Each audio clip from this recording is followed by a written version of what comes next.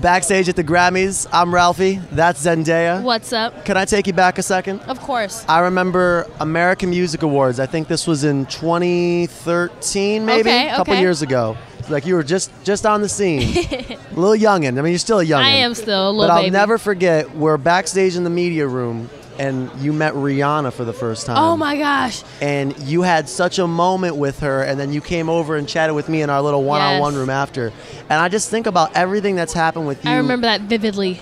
Really? Recall it. What do you remember about that moment? Well, I literally, because I remember walking by her like during like the actual thing to get to my seat, and I didn't see her, but I saw her friend, and I swear she was looking at me, but I was like, there's no way like they're talking about me. There's no way.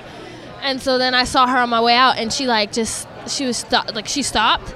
She gave me a hug, and she was like, I love you, girl, blah, blah, blah, all this stuff. And she was so positive, so nice. And I was like, this is cool. Like, it's so cool for people like her, who obviously are multi-bazillion, followers and, are incredibly successful, empowering woman.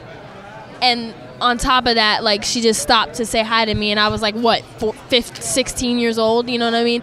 So I thought that was so cool. And she didn't have to do that. Right.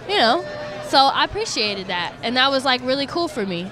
Do you find it easier when you have a moment like that with a big superstar to then yourself pay it forward to whether it's a fan or another artist on the come up? Absolutely. Well, for me, honestly, I feel like my thing is no one will ever catch me like not being nice to people, because that's just I don't ever want somebody not to have a good taste in their mouth about when they met Zendaya or how they felt when they met me.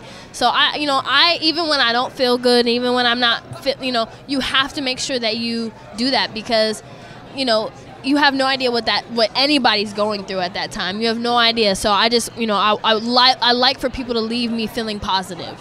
Taylor Swift has said that there are days when she knows that she's not going to be able to handle the attention and the paparazzi, or maybe even fans, because she's just having an off day because she's a human being. So she just stays inside. She just knows. Then, do you go through that? That's smart. I mean, I would say sometimes, definitely, sometimes. But the only time I think I've ever been like, oh, like I don't want people to stop me today, or been like, is when I had to pee really bad or something. Like, if I really have to get to the bathroom, I love you, but you gotta wait, or I'm gonna pee on myself. So that's usually the only time that I'm irritated.